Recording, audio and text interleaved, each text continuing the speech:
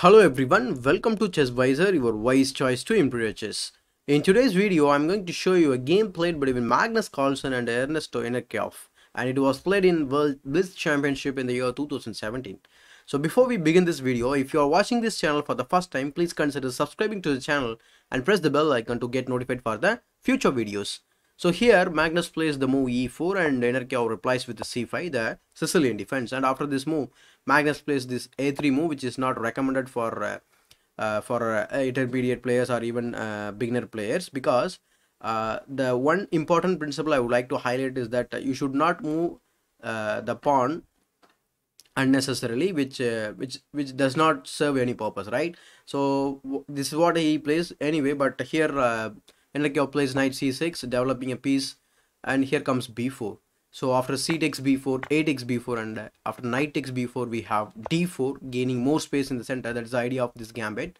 And after this move, he plays d5, striking back in the center.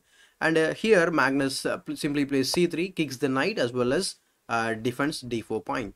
And after knight c6, and he takes d5, queen takes d5. We cannot play the move knight c3, and that's the drawback of playing c3, pawn to c3. So after queen takes d5, we have knight a3, trying to go to the b5 square. And after bishop f5, he plays knight to b5, trying to fork everything. And after this move, the rook c8 is pretty much forced, so he has to play rook to c8. And after knight takes a7, we have rook takes a7. And after this, he simply plays e5. Again, he is striking in the center, and he wants to open the center. Because as you can see, it clearly shows that black has developed 3 pieces and white is managed to develop only 1 piece, right? So that's why he wants to open the center. And similarly, he doesn't develop the king side pieces, and his king is also in the center, so that is also we have to note. So here after e5, he plays knight f3, developing a king side piece. After e takes d4, we have knight takes d4 on board. And after bishop to d7, dropping the bishop back, we have knight to b5. What's the point? The queen is hanging, you cannot touch the knight, so you have to take the queen here. So queen takes d1 check, and after king takes d1, we have bishop to c6. So after this move, after bishop to c6, Magnus plays this a tactical move, that is bishop to d3. Why it's a tactical move? How it is a tactical move? Because it looks like that white is losing a pawn, right? But how it's a tactical move? Let me show you how. So in case if you capture on g2, then we have this following sequence of rook e1 check. You can block with the knight, that we will see separately after this continuation. And if you play king to d8, then we have bishop f5 hitting the rook, and you cannot lift the rook along the c file. In case if you do, we have the back neck issue. And say for example, if the rook goes to c5, then we have rook a8 check, and the rook has to come back immediately.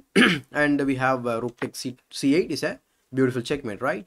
And if we go back in this position, after this check, if you block with any piece, knight e7, then we have the problem of knight to d6. And this is the same scenario if you block with the bishop. As the bishop is pinned, we have the fork. So that's the issue, and that is why he plays this move, bishop to d3, considering this tactics in mind. And after this, he plays bishop to c5, develops a piece. At the same time, he gains the time on the rook, and before he moves the rook, he plays first rook e1 check. And after this, the check must be blocked, so he plays knight e7, and now comes bishop to a3, tactically defending the rook. So if you take the rook in this position, we have rook takes e7 check, and after king to d8, and we have this winning continuations. So in this position, after bishop a3, he plays bishop takes a3, and now rook takes a3 is coming. And after this move, he plays rook to d8, pinning the bishop, and here comes knight to d4, blocking this pinning idea, as well as it is putting pressure on the c6 knight as well, bishop. So after this move, he plays king to d7, and Magnus plays rook a7, and now the pawn is pinned. That means anytime if it is required, we can definitely take the c6 bishop. And the king is defending, but still it's just a note. And after this move, he plays rook he8. Now the rooks are connected, and almost black is coordinating well in this position.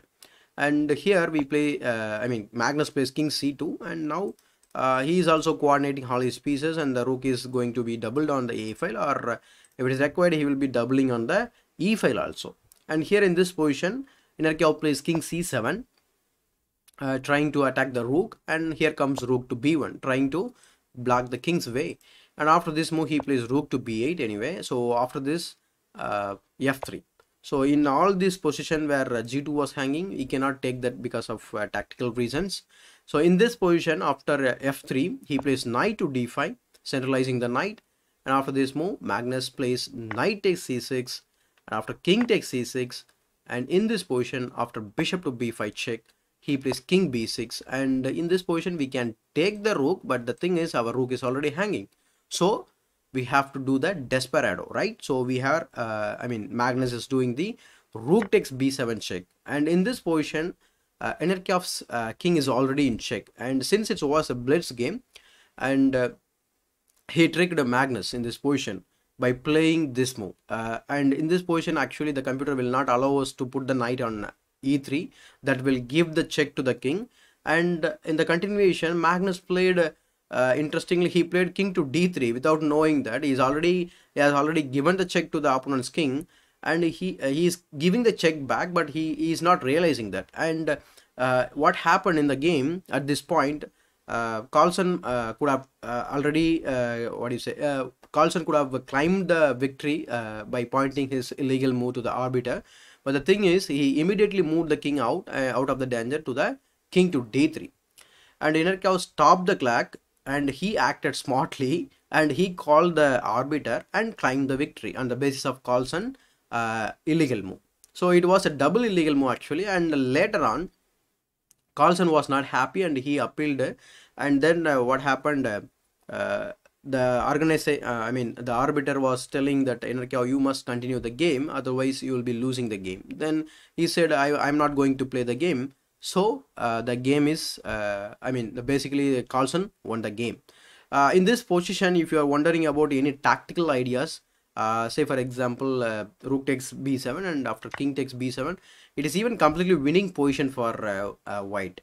So after bishop takes e8 is a discovery, and after king c7 we can even take the rook and go into this completely winning endgame. And yeah, this is a weird situation in the tournament, that too in World Blitz Championship. So yeah, you know that you already made the illegal, and your opponent is in a hurry. He didn't notice that, and you are actually again claiming that you made the illegal, and actually Carlsen did not make anything illegal as far as I or my knowledge is concerned. And yeah, so what do you think about this? Let me know your ideas, thoughts in the comment section below, and if you like this video, please give it a thumbs up, and in case still if you have not subscribed to my YouTube channel ChessVisor, please consider subscribing to the channel. As usual, this is ChessVisor, your wise choice to improve your chess.